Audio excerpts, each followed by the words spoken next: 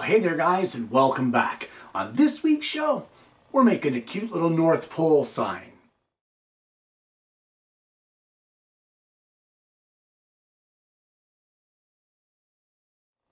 Now I call it a North Pole sign, but that's only because I don't know what else to call it.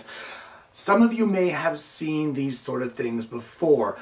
You go to a certain area or a certain touristy area and they have a pole, and that pole has arrows that point out in all different directions, and it says, you know, such and such a city, Chicago, let's say 2,000 miles, such and such 2,400 miles, that sort of thing. Well, we're going to make something like that, miniature size, for a small little Christmas decoration, and it will be Christmas themed. So what else would I call it other than a North Pole sign? Guys, this is a great project to use up scrap, and that's what we're going to start off with, a little bit of scrap wood. So I went into my scrap bin and found this scrap of walnut.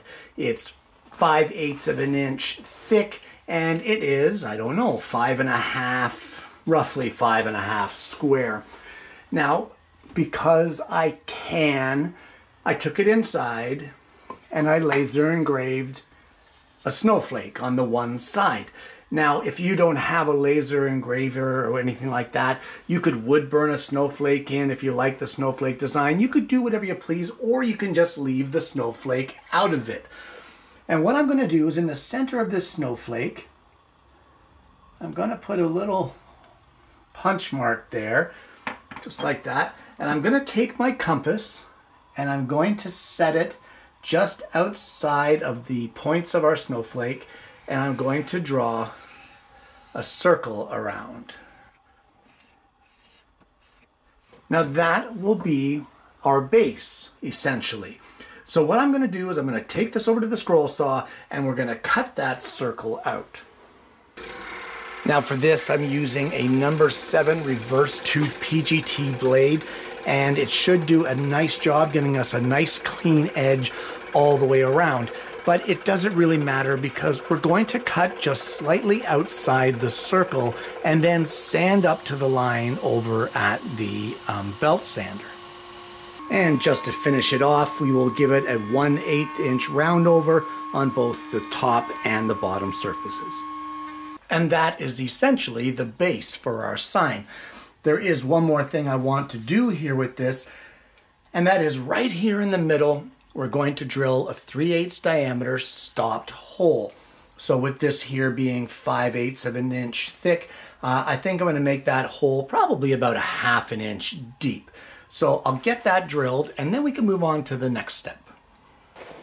Well, at this point I want to make a template. Now you don't have to make a template, but it will save me from drawing this out 50 times. So I have a scrap of 1/4 inch hardboard here. I'm just going to place a line about 7/8 of an inch from the edge. That measurement is really not crucial. It really it depends on what you want here, and you'll understand a little more in just a minute. So what I'm going to do is I'm going to place a couple of 45-degree lines here that meet up with our center line that we've drawn. Just like that. And then somewhere down the line here, I'm not sure where, we're going to draw a cross piece, just like this, to make a triangle. And then, I guess where I made the line at 7/8 of an inch in, I have to think here, I want to go another 1/2 inch out. So I'm going to draw a line at 3/8 of an inch, like that. And then another 3/8 out from the 7/8, so that will be at 1/4, like that. I got something buggered up there, I can tell you right now. Okay, let me try that again. So 1, 2, 3/8, there we go. There's the proper measurement, sorry. And you can tell what I'm making here. I'm making an arrow. So I want each arrow to be roughly 6 inches long. So we're just going to place a mark there at about 6 inches. It's not rocket science, guys. This is just a fun little project. And there we go. And what I'm going to do now is I'm going to take this over to the scroll saw. I'm going to use a number 2 reverse tooth blade, and I'm going to cut this arrow out in order to get a template. So I've gone over to my scrap bin and literally taken out a bunch of scrap. This is all offcuts and 1/8 inch thick pieces from various model builds. We've got some maple, some walnut, some cherry, some pine, some poplar. And what we need to do is, using our template that we just made, I want to draw out 8 of these arrows, preferably 2 in each species, but I've only got a little bit of the scrap 1/8 maple, so I'll do 1 poplar, 1 maple, 2 walnut, 2 cherry, and 2 pine. So what I'm going to do is I'm just going to trace them out using our template, and then again we'll cut them at the scroll saw because these don't have to be perfect. Well, with 1/8 inch thick material, it really doesn't take long to cut these. They're extremely fast to cut, and I've given them all a good sanding. The best part about this, guys, is that if you're not that good with a scroll saw, these don't have to be perfect. None of these are perfect, and I don't care about that because if they were on an actual sign, they wouldn't be perfect either. So I kind of like the way that they're, you know, they've got their little imperfections. They still look good, but I know they're not perfect, and that's what I like about it. So now comes the fun part, guys, and that is placing some designs on these arrows. So you need to come up with some sayings here as to what you want. Maybe Santa's workshop, or Mrs. Claus's kitchen, maybe the elf village, or I don't know, reindeer stables, or something like that. And you need to put the lettering on your arrows. So 2 of them will have, let's just say Santa's workshop. So 2 of them will have Santa's workshop on it, on this side and on this side. Just make sure that you're putting it on the right side so that the arrows aren't opposite. You'll understand after. I'll show you what I mean. But you can wood burn these on. If you have a Cricut cutter, you can use those, use the Cricut cutter to put it on. You can use magic marker, you can paint them on, you can stencil them on. You can do whatever you like to get your letters on there. For me, you guys know I have a new toy. I have the new laser engraver, so I will be laser engraving the words onto these. I don't think we need a video of it. This is not about laser engraving. It's about making this little fun decoration. So I'm going to get these laser engraved, and I'll show you what I want to do with them after that. Now, regardless of how you do your letters, whether it's wood burn, paint, whatever, you need to make sure that your letters are on your arrows so that your arrows point in opposite directions. That way, when you have them on both sides, your arrow is pointing the right way and your letters are the right way up. If you do them both the same way, then your letters will end up being upside down on one of them. So just make sure that your arrows are facing opposite directions. So what we're going to do now is, for each one of our sets here, we're going to put them together carefully, and we are going to mark a square line somewhere here on our arrow. It doesn't matter where, just a light line. And what we're going to do is we're going to take this over to the drill press. I'm going to tape these together so that they don't move, and I'm just going to, close to the edge on that line, I'm going to drill a 3/32 diameter hole. Okay, just like that. And now we can erase that line, and we will do this for each one of our sets of arrows. Well, the next piece that we're going to need is a 13-inch long piece of 3/8 inch dowel. And what I've got is I've laid out my signs the way that I want them. We're going to take one of these top signs here, the Claus's or Mrs. Claus's kitchen. We're going to line it up here on our dowel, and we're just going to mark where those holes are, just like that. Now, we're going to take it over and drill them, but we've made a little bit of a jig, and the jig couldn't be simpler. I've just taken a scrap piece of 1/2 inch ply and cut a little bit of a dado in it, and that dado holds our dowel. Now let me take it over to the drill press here and I'll show you how we're going to work this. I have set the fence on my drill press so that the center of this dado lines up with the center of our drill bit here.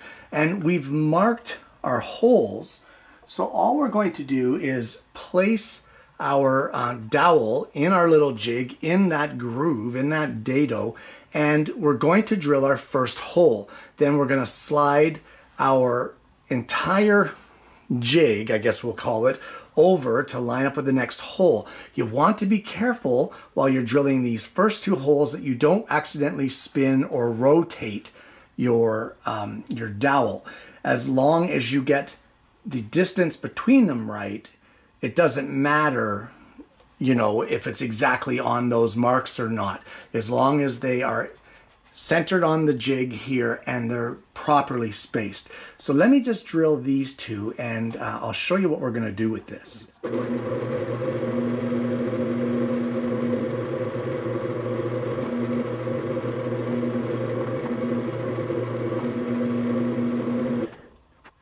All right, so let's head over to the bench. Now eventually the way that these signs are going to mount is we are going to glue in a 1-inch length of 3/32 diameter dowel, just like that, centered in our 3/8 dowel with those two holes that we just drilled. And then once they're dry, our sign will just sit here just like this on our dowels. Now it's a little difficult here at the moment because of course my dowels aren't glued in, but it'll sit just like that. Now what we're going to do at this point now is we're going to remove this. I was just giving you an idea of how they mount. Now we know where those two are. We're going to take our next one, but we're going to rotate. We're going to rotate our dowel about 90 degrees, just roughly. It doesn't have to be perfect. We're going to come down maybe about 1 inch from the other sign, roughly. Again, it doesn't have to be perfect. We're going to hold that in place. We're going to mark our two holes on our dowel, just like this. And we're going to do the exact same thing now. We're going to take it over to our jig and we're going to drill another 2 3/32 diameter holes. Then we're going to take our next group of signs. We're going to rotate it again, roughly 90 degrees. You get the idea. Drill 2 more holes until we get all 8 holes drilled for our arrow signs. Well, I've given our dowel a sanding and I've sanded off any rough edges on our 1-inch lengths of 3/32 dowels. And we're just going to put a little dab of glue on each one of these little dowels here, and we will glue them centered into our 3/8 dowel.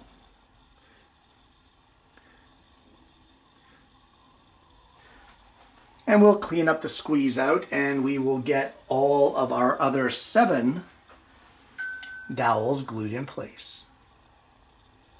So now just to finish off our sign pole, nothing fancy here, guys. I'm just going to use, believe it or not, a pre-made wooden craft bead. And I've just installed a little piece of dowel in it and we're just going to glue it in place, just like this. And there we go. And that will finish off the top of our pole. So let's put this thing together. So now how do we do it? Let me just show you how simple this is. Well, the first thing you want to do is you want to take your pole and place it into your base, just like that.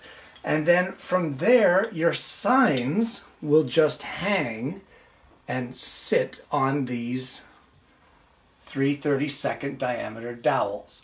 And you can arrange them however you want.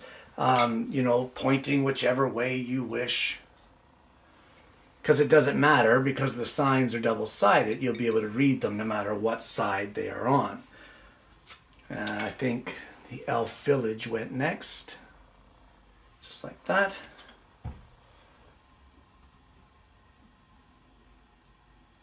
And last will be our reindeer stables.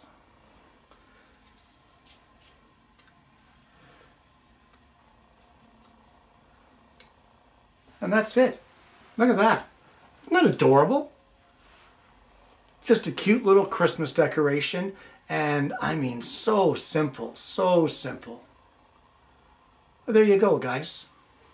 A North Pole sign. And there you have it. A North Pole sign, or whatever you want to call it. Again, I called it that because I don't know what else to call it. Guys, this is a fun project. This thing opens up to all kinds of modifications. You want to paint it and make it colorful? Paint it. You want to do it in different species of wood like what I've done here? Then do it. For me, I'm going to add a coat of satin varnish to all of this to really seal it in and make everything stand out.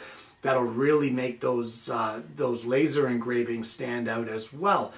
But if you don't have the laser engraver, you could wood burn it. You could wood burn pictures on it. You could paint it, paint your letters, stencil them on. You could cut stencils with your scroll saw and use a spray paint and just blast it on as a stencil, as if it was done kind of like the old crate style. Guys, whatever you want to do with this, this is really open to modification. You don't even have to put Santa's Workshop and all this other stuff. Change it up for different holidays. How about for Halloween? Pumpkin patch this way, graveyard, you know, whatever. Change it up and make it your own, because that's what this show is about. Taking an idea like this, making it your own, and making your own project. Either way, guys, this one's a load of fun, and I hope you're going to give it a try. Guys, I hope you've enjoyed today's content. Now, I know that there are going to be some of you out there that say, oh, I don't have this laser engraver. Who cares? Choose a different method to put the letters on there. And I'm sure that some of you out there are wondering why I chose the method I did to mount the signs. Guys, it's all about storage in this case. And if those signs are all glued onto that pole in all different ways, for starters, it makes it fragile during storage and very easy to get broken. And it takes up so much room. At least with those dowels there that the signs just sit on there, you can pull it apart very easily, very quickly, and store it in very little space. So if your space is at a premium, this is a perfect, cute little decoration to put on your table at Christmas time. It doesn't take up much room, and when you put it away, it also doesn't take up much room. Guys, I want to thank you for tuning in. If you haven't already, please consider liking and subscribing to the channel. You click the bell, and then you're not going to miss the notifications of future episodes of the show. Guys, I hope you've enjoyed today's content. I hope you're going to try this for yourself. And more importantly, I hope you're going to join me again next week when I bring you yet another woodworking video.